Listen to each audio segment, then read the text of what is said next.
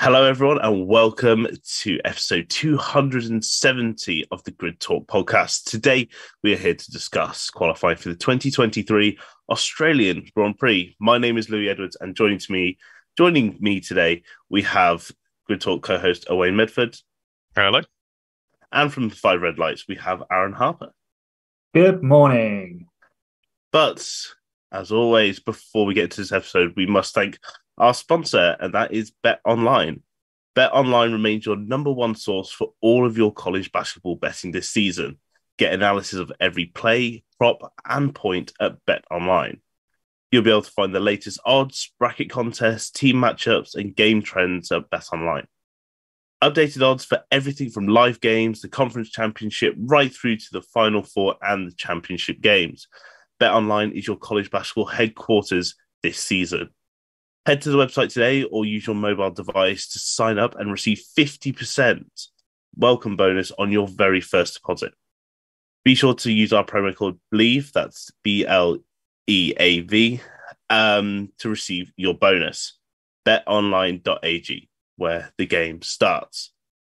So, Owain, we'll start with, I think, the man that a lot of people tipped for pole, but it wasn't easy for Verstappen or Red Bull today. It's generally this weekend, but he still managed to do it, set on pole, which I think most people are going to expect him to convert that into a win. Yeah, it's been a bit of a nightmare, really. Obviously, the other side of the garage hasn't had the rub of the green, but, Red Bull's been struggling all weekend. I know in FP1 and FP2, Verstappen had quite big oversteer issues, and those were sort of continuing into qualifying. Obviously, I'm not a psychopath. I didn't get up at 2:15 a.m. or whatever it is to see FP3.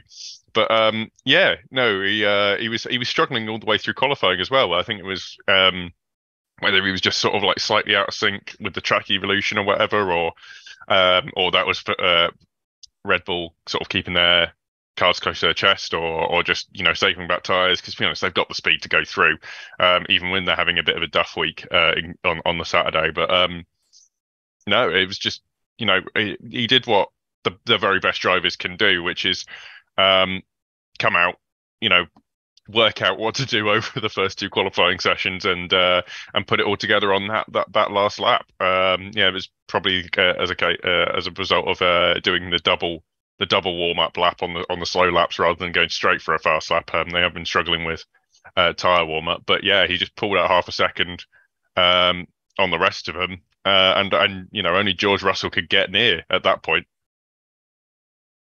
Yeah, it was certainly unlikely candidates, Aaron, who looked to challenge the Red Bull this weekend, and it feels like we've gone back in time a few years because we've got a Red Bull on pole, but then we've got the two Mercedes of George Russell and then Lewis Hamilton right behind him.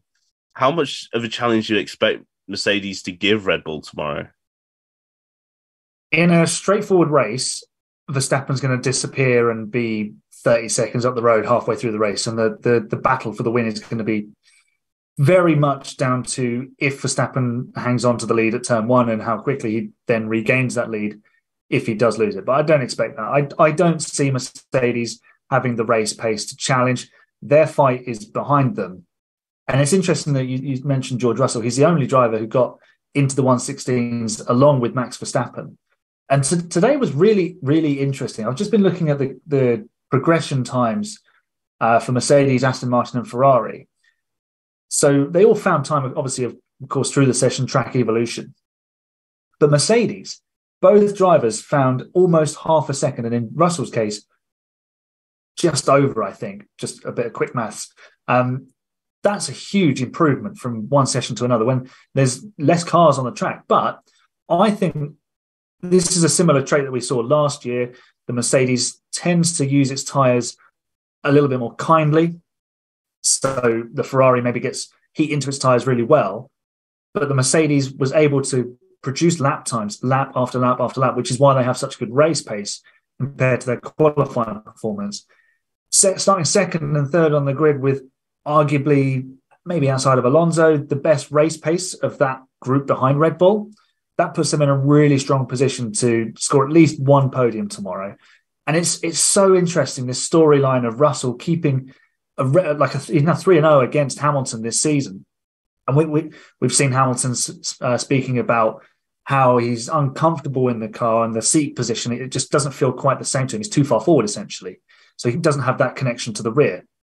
And we have to understand that these drivers are super finely tuned and they feel the car. They're so much more sensitive. And the best drivers are perhaps even more sensitive to it. And we saw that with Vettel, how his performance is fluctuated depending on the car's traits.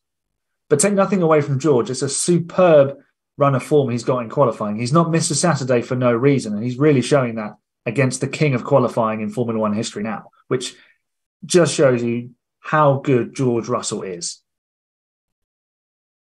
Yeah, it was a mighty job by George Russell. And he even was a tad surprised with just how quickly he was there. He was saying he thought he was a whole second off, but no. Just 2.5 tenths. It's certainly a lot faster than I think a lot of us expected. So, Owain, behind the two Mercedes, we do have the usual suspect of Fernando Alonso. I don't think he can really be too disappointed because, he has a good chance against the Mercedes. We've seen that the Aston Martin has good race pace, but they do seem a bit draggy, especially in that second sector. Do you think that could play a big role in maybe preventing Alonso getting on the podium tomorrow? Well, yeah, I mean, it's one of those things of once you're in a race, it's obviously different to qualifying speed. It's something we see in all forms of motorsport, but you tend to see, as much as the cars are getting their lap time at different places. Obviously, Fernando Alonso is relatively close to the Mercedes, just 0.035 seconds off of Lewis Hamilton in Q3, but it's where on the track that lap time comes. If it's in a straight line for the Mercedes that they're getting it compared to the Aston Martin, it could be quite difficult to overtake. As Aaron mentioned, the Mercedes do tend to have quite good race pace just as a result of their tyre use. So Alonso, as much as he is Fernando Alonso, and he's one of those people that I wouldn't put it past him to get past all three cars at the start in front of him. There is obviously there might be a little bit of difficulty getting that delta you need on lap time at a track that's not particularly easy to overtake at. It must be said. So I think he might struggle if he doesn't sort of clear a car or two very, very quickly. I think he might struggle to get on the podium just because he just won't have the sort of the cornering ability to overcome the straight line deficit that they seem to have. So I wouldn't say this is a trend for the season. I'd like to point out it's just a case of Australia is a slightly different track to everywhere else. So it could be a struggle, but I definitely think he's in with a chance. Yeah, you can definitely never count out Alonso, but as Owain said, it's Albert Park, despite the changes that they've made to the layout, is still a difficult track to overtake, and it could be a difficult one. And Aaron, P5 for Carlos Sainz. It's difficult to say what to say about Ferrari. They are just kind of existing within the sort of the top half of the field. They don't really look like they're looking for wins. And given where both Ferraris are, it looks like a podium may even be quite difficult this weekend.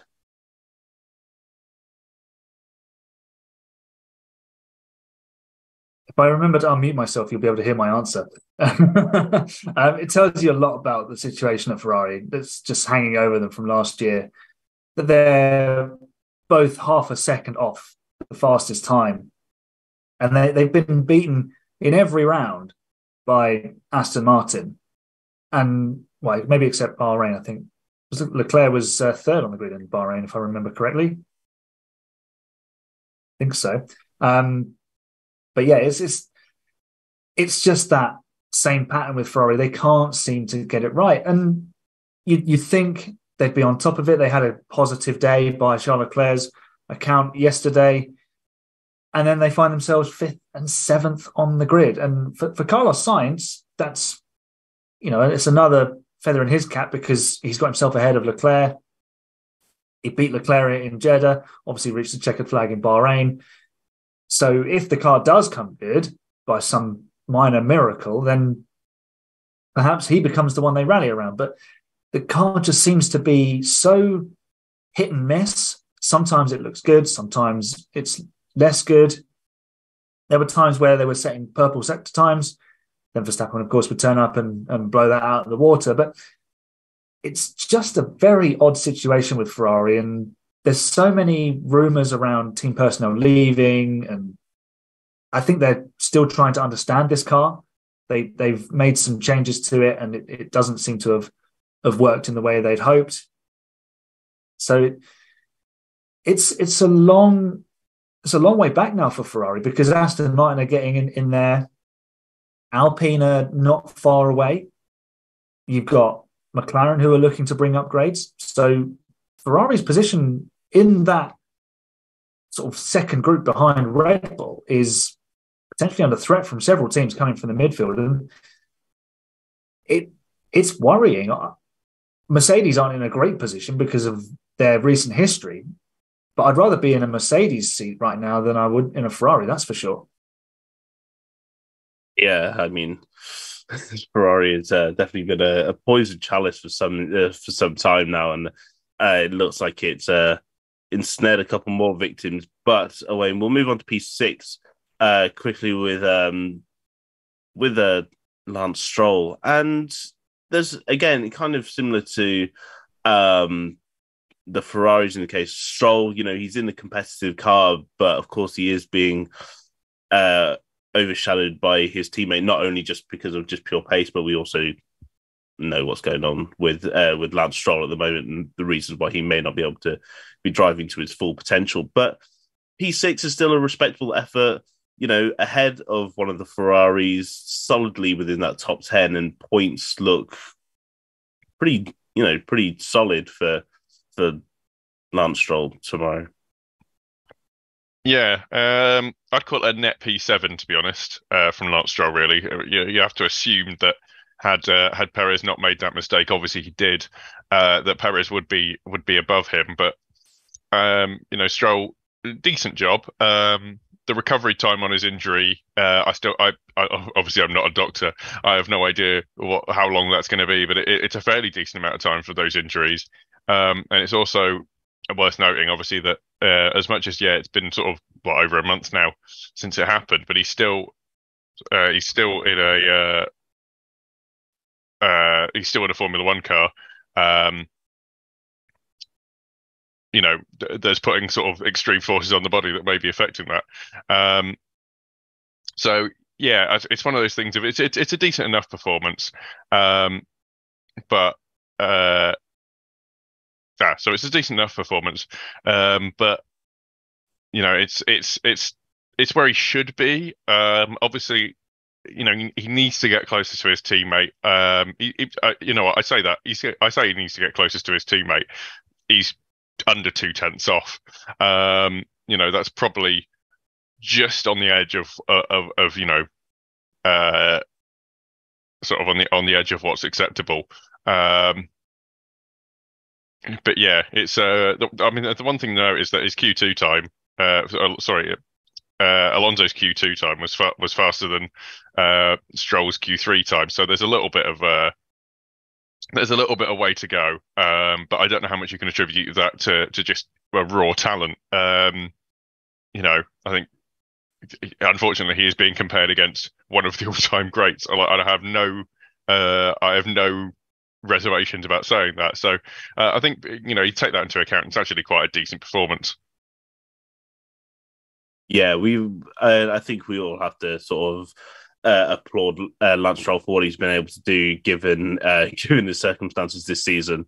And P6 is yet another sort of consistent qualifying, which we're not always used to seeing from Lance Stroll. He's often incredibly a bit off it on Saturday. He comes back into the weekend on a Sunday, but he's been doing good jobs in qualifying thus far.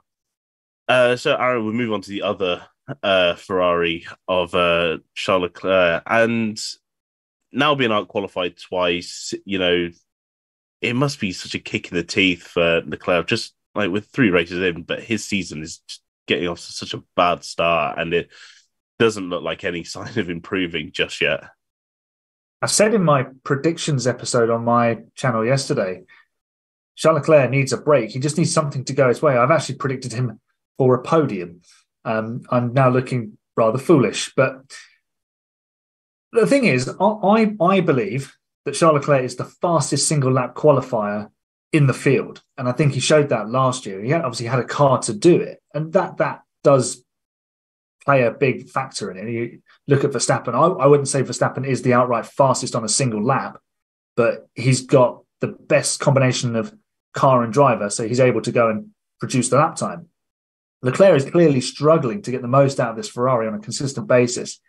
He did actually qualify second in Jeddah, but I wonder if they turned the wick up on that Ferrari power unit to make sure they limited the damage for Sunday. Not that it really transpired in any great fruit, because he ended up 7th in the race and behind his teammate. And that's where he starts tomorrow.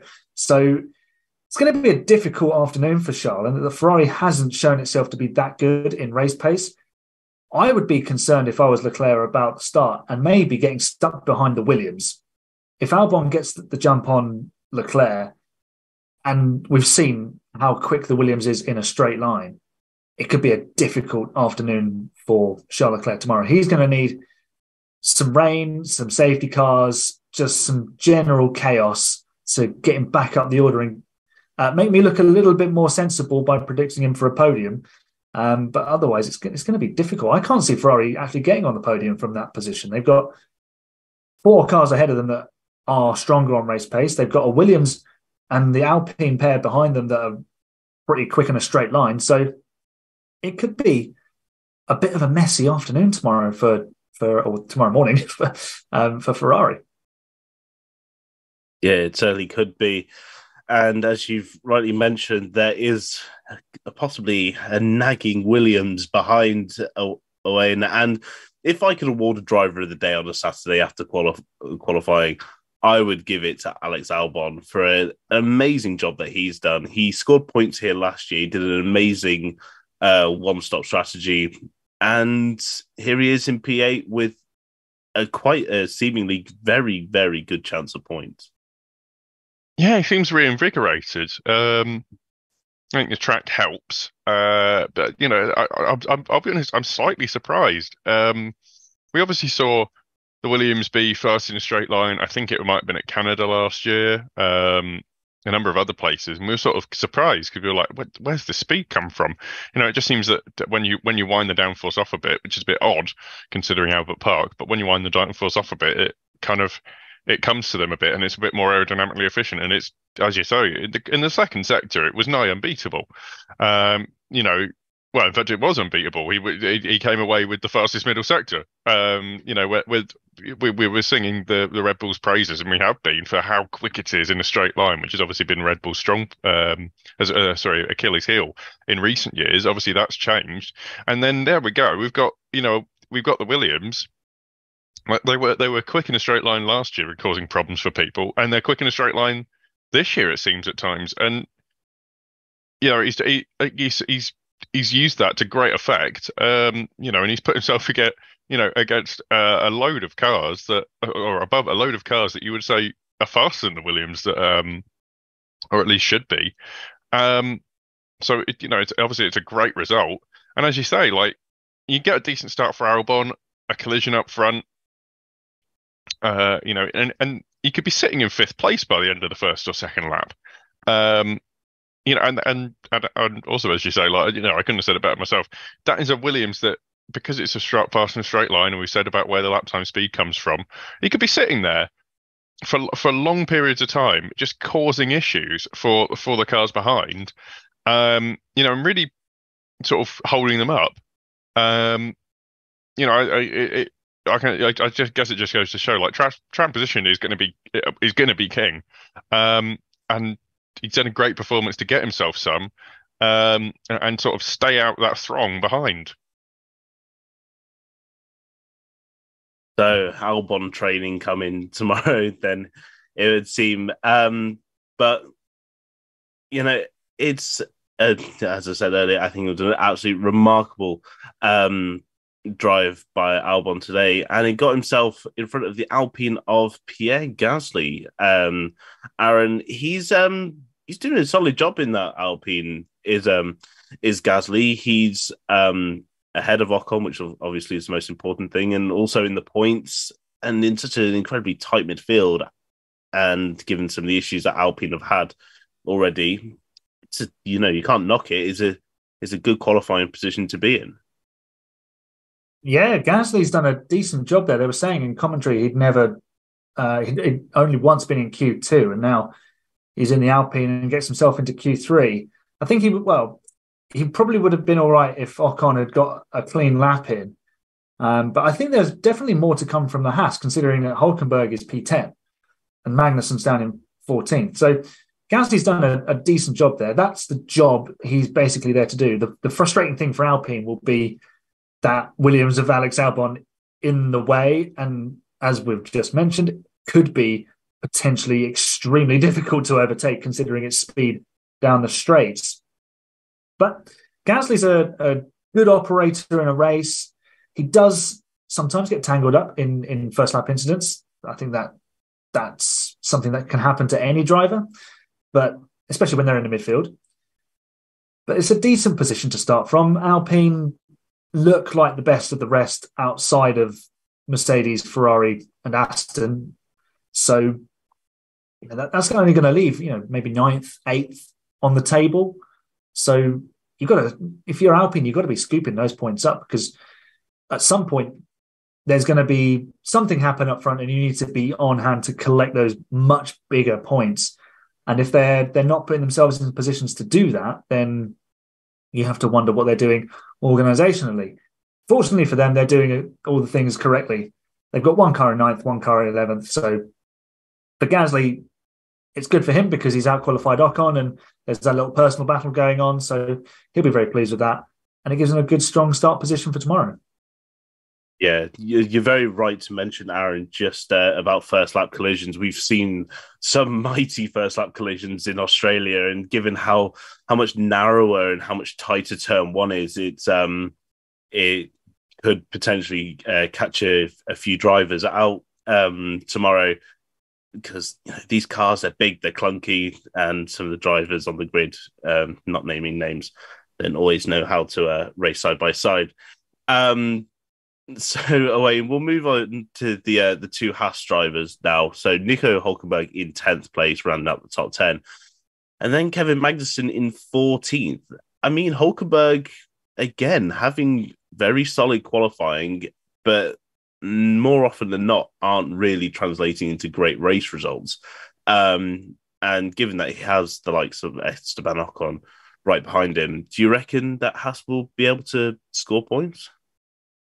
I mean, they've got every hope. I mean, they've put themselves in probably the best possible position that you could have expected them to get without a rain-affected qualifying. I don't know quite how Hülkenberg managed it, to be honest. He's put himself in an unseasonably high position. You'd expect him to be below, sitting around the 15th, 16th place, but here he is in 10th.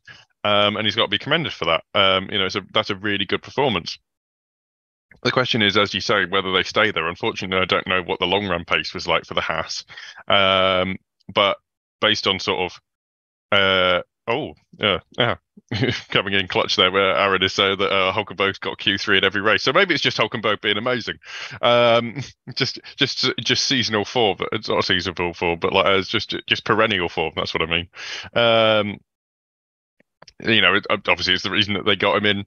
That other teams got him in the first for other race weekends when he had to sub in, and that's why Haas have probably got him now. The real question is, can they stay there? Can he pick up points without something crazy happening? I think obviously Hülkenberg's consistent enough to be able to do that. The question is the speed over the long runs. Like I say, I don't know the long run pace. I can see it happening. I don't quite remember the race results for the other races. But Hülkenberg's a decent racer. He can place the car where he needs to, and he knows. And honestly, he's experienced enough that he's been around Albert Park a fair few times, probably over 600 times now. Just did laps alone in races, so he'll know where to put the car. He'll know where he can eke out the tyres and things like that. I think there's I'd go out on a limb and say, yeah, that's probably that's a decent chance of points for the Haas from Hulkenberg. Yeah, it's a really decent result, and obviously it sets them up very well for tomorrow. It certainly does, but it'll be keeping the noses clean will be key for that house tomorrow. We only could kind of already touched on Alpine and Esteban Ocon. Aaron, with what you were saying about Gasly, Alpine do look like they have a good car, but it's going to be all about getting ahead of that Williams ahead and getting past those cars and making sure they score good points. So we'll move on to the AlphaTauris. Yuki Tsunoda in P12 and Nick de Vries in P15. We were chatting just before the podcast, saying that de Vries is still yet to really get comfortable with that car, and I think that's why we're not seeing as good as performances maybe as we were expecting from Nick de Vries so far this season. Yeah, and I think that point is twofold because, of course, you've got de Vries, who's come over from Formula E, had one outing in Formula One at Monza last year in a Williams that was very specific, and we're seeing that this weekend, strong in a straight line. So it allowed him to be really competitive. The AlphaTauri is very different. It's not as good as people want it, what people would like it to be. So in that sense, Tsunoda has obviously has more experience. And that's showing at the moment because he's showing in qualifying and in races that he understands the car. I think he's finished 11th every race so far this season. I say every race, both races. I've only had 2 of 23 races, which is absolutely bonkers. But 12th for Yuki Tsunoda, that is impressive because I'll be honest, I'm not convinced by Tsunoda. When I saw his spin in the practice highlights yesterday, where he goes flying over the gravel at turn 1, I just thought, well, that's classic Tsunoda, isn't it? He's pushing too hard and, he's let the car get away from him. That being said, he's scooped it all up. He's kept it out of the barriers in practice. He's kept it pointing the right way in qualifying and delivered a really good result. He's ahead of Lando Norris, a very highly rated driver. He's ahead of Kevin Magnussen, who we know is quick over one lap, and he's beaten his teammate, he's beaten Piastri, and he's beaten the likes of both Alfa Romeos and obviously the other Williams as well. So that is a good group of drivers that AlphaTauri want to be competing with regularly and want to be beating. And that is the job that Yuki Tsunoda needs to do until that car becomes a more competitive machine to show, yes, I have the consistency. We know he has the speed, but he's got to have that temperament as well. He's got to transform that into the race. And if he can continue being consistent, okay, he's not getting any points for it at the moment, but the pattern is there. The team will see the job that he's doing, and it will keep him at the team. What his long-term future looks like is a mystery because, frankly, what's the long-term future of that team now that Dietrich Mateschitz has passed away? So he's doing everything he can at the moment, and this is just another step in proving that he is Formula One worthy. And there were a lot of question marks over him this season because he's not delivered in the way people would have hoped. But this is a really positive and a positive surprise for me. I'm really pleased for Tsunoda in that respect. Yeah, it's been a tough, well, very tough first couple of years for Yuki Tsunoda in Formula One. And if this is signs of better things to come, then I think a lot of us are all for it. But he's got to continue to show just how good he is because there are so many Red Bull drivers in F2 this season that could easily take his spot. So yeah, he's definitely got to keep one eye in the rearview mirror. Owain will move then on to McLaren and yet another disappointing qualifying session. Lando Norris, P13. I think that was the best that they were ever going to get out of that car. And Oscar Piastri, it is your first home qualifying, just missed out and will start P16 tomorrow. I think all we can really hope for, personally as a McLaren fan, is that they just make it through turn turn one or lap one just cleanly and have a normal race. Yeah, I think it says a lot that their best performance, I think, in qualifying is a disappointing one, particularly where they are. Obviously not Norris. Norris obviously got into 13th, which is one of their better performances. But he had to go through the gravel to get there, mildly avoiding doing a Perez himself. And obviously got himself into 13th, which is a decent enough position. But like you say, it's right in the area where it could be an issue to get to turn one unscathed. And bearing in mind that they've lost front wings all over the shop this season. And had to retire from the other races. It's not, it doesn't bode well. And then you've got Piastri, and that's I feel for Piastri. No one wants to come to their home race. They're actually I think it's his first race around Albert Park as well. Obviously, coming through F2 and F3 where they haven't been to Albert Park before. And he's knocked out of Q1 by one of the slimmest of margins, honestly. I think it was knocked out by Sonoda. For something ridiculous, like it's a tiny amount. It's under point. It's like 4/10 or something ridiculous. He'll be kicking himself because he'll know. All these racing drivers know that they know they've never done the perfect lap. They know that there's always time on the table, and he'll be thinking, what if I downshifted here, or what if I just placed the car a little bit there? He'll be thinking, what could have been? And at your first home race in Formula One, and it's just not quite the start to the year you want, and it's just not quite the start to the weekend that you want, and it leaves him everything to do on Sunday. And unfortunately, I think based on their past luck, if they didn't have any luck, if they didn't have bad luck, they'd have no luck at all. Honestly, the McLaren. So unfortunately, I kind of only see them going backwards, or they're going to have to play a blinder on strategy to even get to the top half of the table. There's a mountain to climb there for Oscar.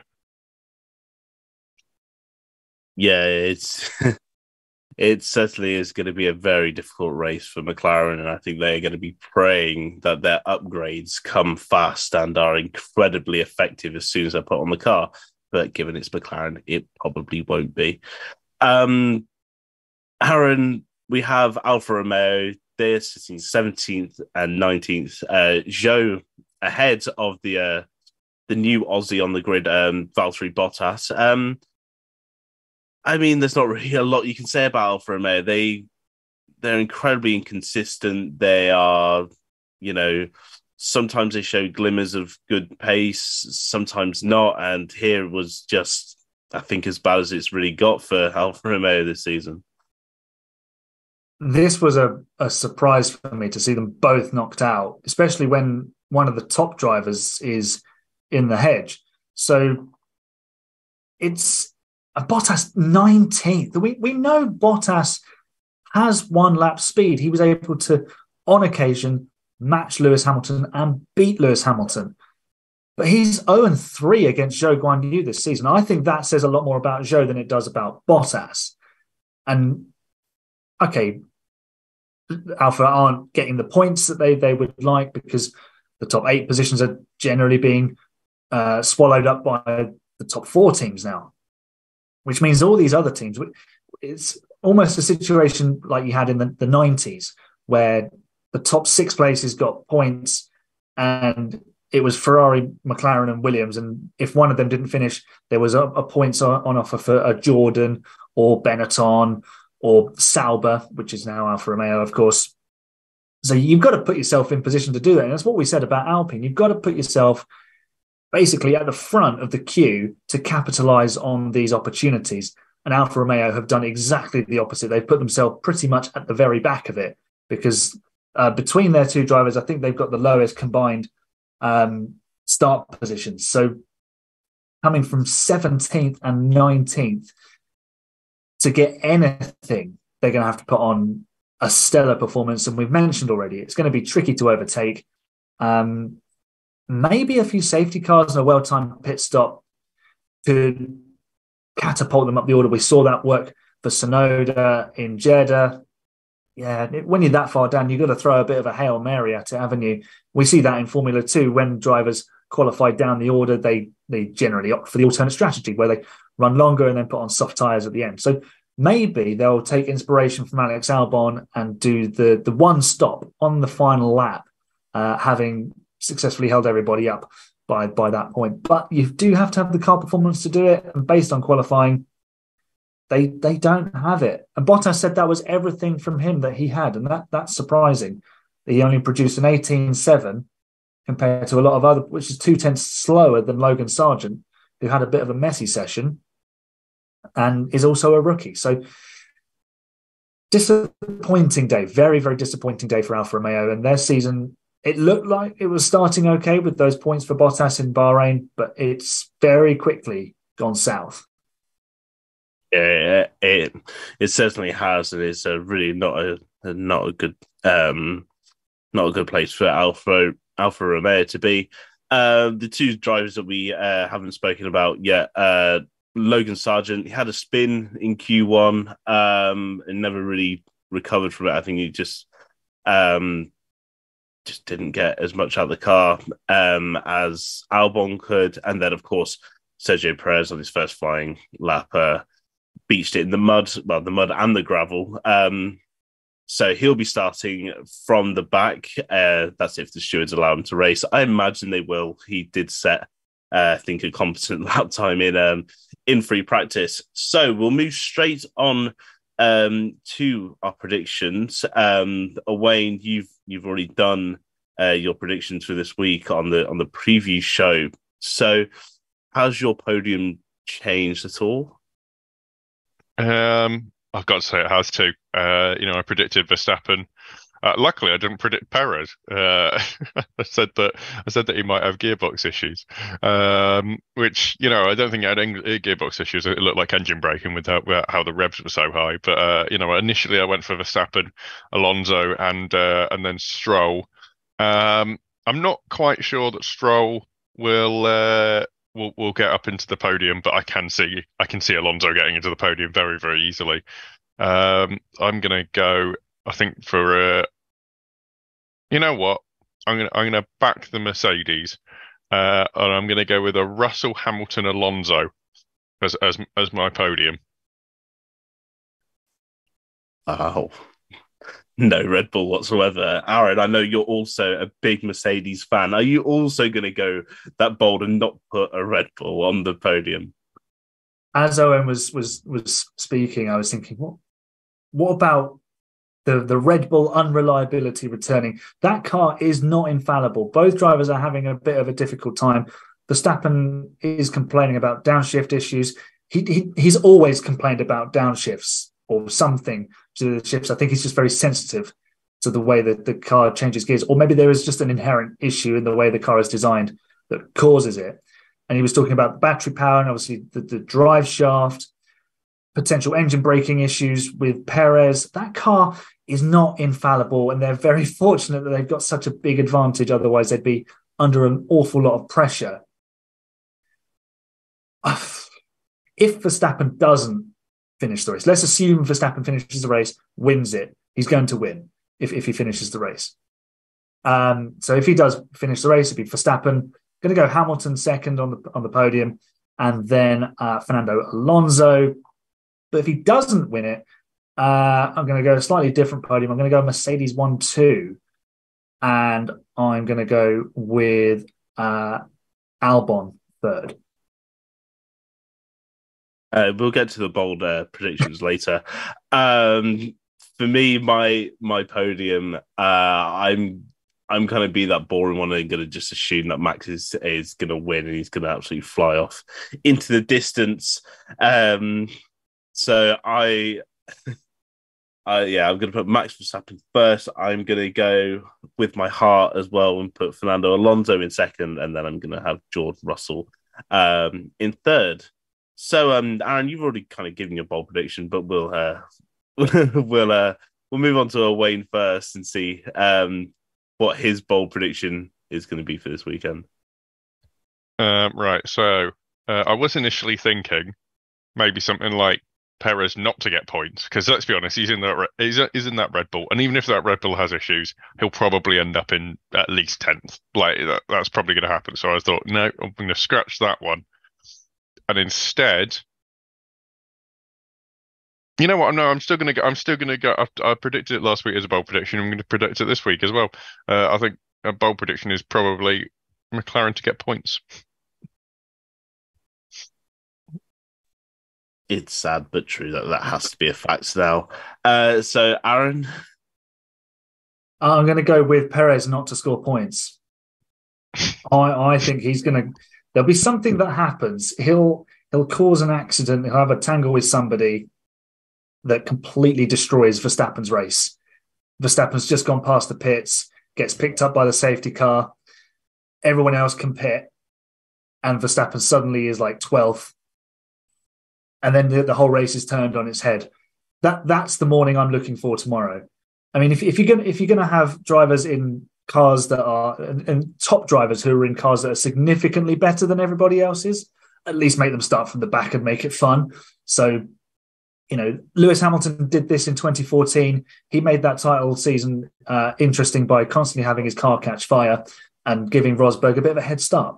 And he gave Rosberg too much of a head start in 2016. So let's at least make it interesting. Let's have some fun.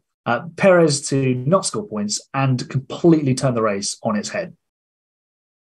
Okay. My bold prediction is going to be a lot less interesting than Aaron's sort of Bernie Ecclestone-esque sort of scheme for a good, exciting racing. Turn the sprinklers on. I was going to say, do I hear the sprinklers? It's Albert Park. They must have some for the grass. I'm going to kind of go slightly contrary to my podium prediction and say a bold prediction would be both Aston Martins on the podium for tomorrow. I think that could possibly be a possibility. So that is all from us today. Of course, if you are watching the live stream, good morning. We are all very tired. But we live stream all of our race reviews and qualifying reviews are recorded live and put out to you. So make sure to subscribe so you always get notified when we go live. We are also available on Amazon Fire, Spotify, Google Podcasts, Apple Music, Verbal, and Pocket Cast. Just search the F1 Grid Talk podcast. And we have show 270, so you have 269 other shows to go listen to if you're stuck with something to listen to just during the afternoon, especially in the UK. You've got the whole day ahead of you. Also, please consider supporting the channel on Patreon so we can get mics, lights, and better recording equipment for all our hosts. And make sure just subscribe is the great thing. We've seen an explosion in our subscriber numbers, and it'd be great to have more of you on board. So, to my guests, where can we find more from you? So, Aaron, you are from Five Red Lights. Where can they find more from you? The Five Red Lights is no more. It's been rebranded. Yes, so it's now AHGP. So don't worry. Not the first person to make that mistake. So it's same place really. It's similar sorts of videos. So I have an instant reaction, or not so instant reaction as it was after Jeddah.